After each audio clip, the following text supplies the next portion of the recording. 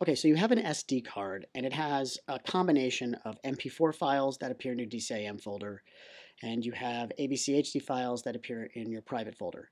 You are going to bring those into iMovie, you've installed your SD card, and all of a sudden you can't find your AVCHD files. All you can find are the MP4 files.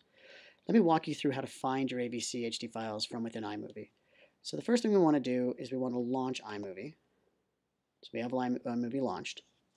The next thing we want to do is install our SD card into the computer. When we install the SD card in the computer, you'll get this warning.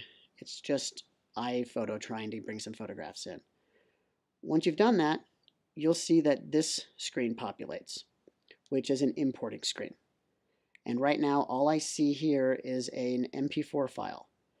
Well, that's because up here in the left-hand corner, it gives me a series of drives that I can access my files from. In this case, because the video files are in the DCIM folder, and that's a photography folder, you can see I have a little picture of a camera. AVCHD files are in camcorders typically, so that's why there's a little picture of a camcorder on that logo. When I select that drive, I have access to my AVCHD files. So we'll go ahead and select this file, select import. This will bring it into our timeline, and now we can watch our video.